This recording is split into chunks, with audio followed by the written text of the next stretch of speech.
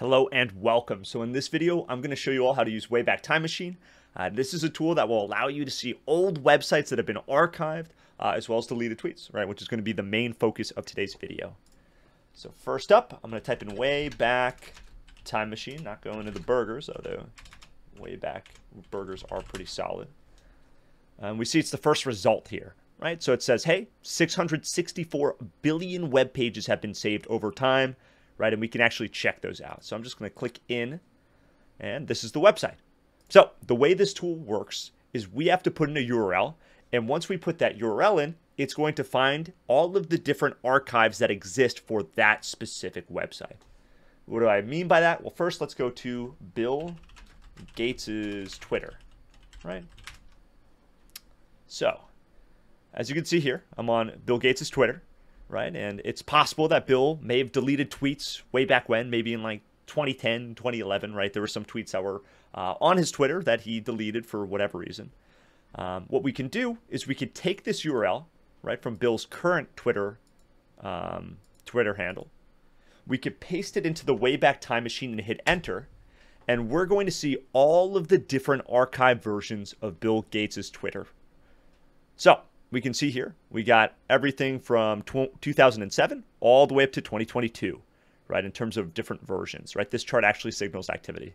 One cool rule of thumb, right, if you're looking for juicy, controversial stuff, the higher the bar is, right, that means the more times that website's been archived or that Twitter page has been archived, which also probably means the more controversial or interesting or popular that thing they were talking about was, right? So we're going to go... we'll go a little bit further back than 2019. Let's do 2015. I'm going to pick a random date. I see on June 11th, 2015, there's 5 snapshots. Keep in mind, this is military time. To get the time of day, you just subtract by 12, right? So this is 4:19 p.m. So let's click on that and look at Bill Gates's Twitter, June 11th, 2015 at 4:19 p.m. So as you can see here, this is much different than what we see on Bill Gates's current setup. The layout of Twitter also looks a little bit different as well. And we can actually see tweets that Bill Gates had back in 2015. Now, if Bill had deleted these tweets, right, as long as someone took an archive, right, and put it on Wayback Time Machine, those tweets actually aren't deleted, right? We're actually able to still access them, right? So let's say Bill removed his stance on mosquitoes, right? He no longer thinks mosquitoes are dangerous, right, and deleted this tweet, which obviously he would not do. We're still able to access it using the Wayback Time Machine. Now, obviously, there are a lot of implications to this, right? This means, first and foremost, be careful what you put on the internet, right? It's written in ink. It's a great quote from the social network. The internet is not written in pencil, Mark. It's written in ink. So that's one thing to note.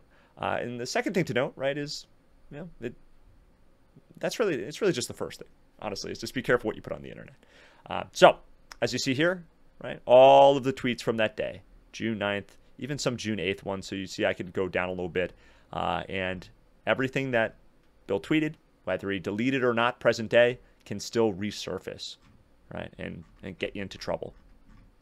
So that's the end of the video. Relatively short. Thank you for tuning in, and I'll see you all in the next video.